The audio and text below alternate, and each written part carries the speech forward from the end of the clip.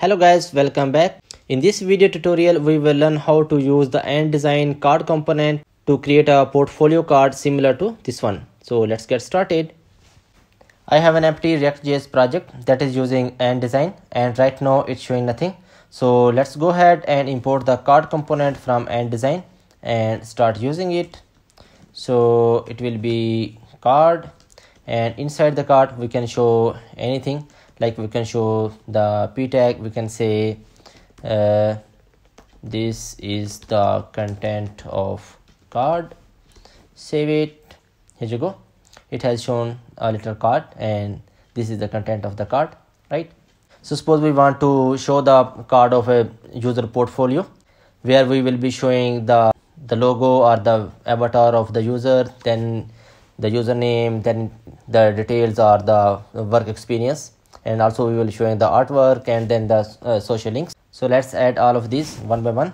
So for the social links we can use the actions on the card, and this will take an array, and in that array we can add any React components or the simple icons. So maybe we can say Facebook field icon, and if we save it, here you go, it has shown the Facebook, and we can add a style to it to make it a color of blue. Save it, here you go, and then we can add the other icons as well. Like we can add the Twitter icon, and that will be Twitter outlined. Save it, here you go, and similarly we can add the style to it as well to give it a color of sky blue. Here you go. Similarly we can add other social links like Instagram outlined, and also we can add maybe YouTube field, and we can add the colors to these as well. Copy this one and add the colors. Maybe this one is red, and for this one maybe we can say purple. Save it, here you go. And if we want that on click of these icons we want to navigate to different pages or on their profiles, we can just write the on click functions on these icons and we can navigate to those pages accordingly, right? So these were the different social icons or the actions on the card. So let's add the artwork or the cover, and here we can return any React components. So let's add a div here, and maybe we can say inside that we can say and design card, right, and give it a style, and here maybe we can say it has a height of 150 pixels and width is the same as of the card, it is 100%. If we save it, there you go, it has added the cover. And let's give it a background. Let's give it a gradient background, so it will be a linear gradient. And so here we will provide two colors, the start color and the ending color. So let's give start color, maybe we can say hash ff00 and 7a, and then the ending color, that is hash, we can say 4200ff. okay, and if I save it, here you go, and instead of this black color we can give it a color of white. Okay, and make it a little bigger, we can say the font size is maybe 30. Okay, and give it a maybe some padding from the top, that we can say 20. And let's make this card a little bigger. We can add a style to this card as well, so we can say style, and its width is maybe 320. Okay, now this looks good. And let's change the font family of this as well, so we can say font family is maybe this cursive. Okay, this looks good, right?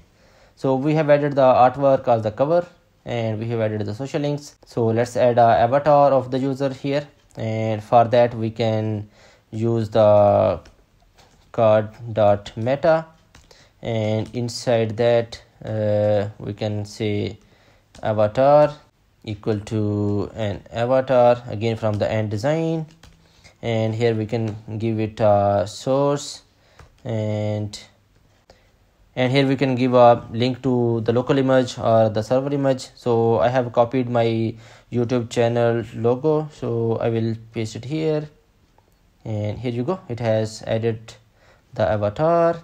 And then we can add the title, that we can say Code with Amir, and also we can add the description, and here we can say @Code with Amir. Okay, save it. Here you go, it has added all of this. So let's make some changes on this one and move this logo to here, and then Code with Amir, and then add that Code with Amir, right? So for that we can add a style to this card.meta, and here we can say display as flex, and flex direction is, instead of this row, we can say it is column. If I save it, here you go, it looks good. And then add a little margin up to upwards, right? And we can say margin top is maybe -40. Okay, looks good. And maybe let's make it a little bigger, the avatar. We can say its size is maybe around 70. Okay, and instead of this 40 now, let's make it to 50 and 60. Yeah, looks good. And also we can add a little padding, the margin, top margin for this content as well. So let's add a style to this one, and we can say margin top is maybe 20 pixel, or even we can increase it to 40. Okay, and maybe we can change this one to some other text. We can say this section will contain the summary of work experience. Save it. Here you go. And now if I hover on it, it does not do any effect. If we want to add an hover effect when user is hovering on your card, we can add that effect as well, and that will be on the card. We can say hoverable, that is equal to true, and if I save it, here you go, it has added a nice hover effect when user is hovering. And if needed, we can add some text on this top section as well. So that is called the title of this card, and here we can add any text. Maybe we can say need more information, right?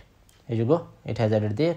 And we can add some action buttons here as well, that will be under the prop extra. And here we can return any React component. So suppose we want to return a button, here we can say details and make it a type of maybe primary, and save it. Here you go. So on click on that, we can navigate to another page or any other section where we will be showing the details of this particular user, right? So this is how we can use the card component from end design. So we have learned how we can show the text on the top. We can say anything here. We can add the extra button here. We can add the cover. Then we can add the metadata of this card that contains the avatar, the title, then the description. And here this is the section that is available for us to add anything we want. And then at the bottom we can add the actions for this particular card. Here also we can return anything. Instead of these icons, we can return, maybe we are making a card where we are showing how many likes this user has, how many rating this user has, and so on and so forth. So maybe let's take an example. We can say this user has maybe got 2500 stars on GitHub or something. So we can return or show anything here, right? So it's up to us how we want to manipulate this card, right?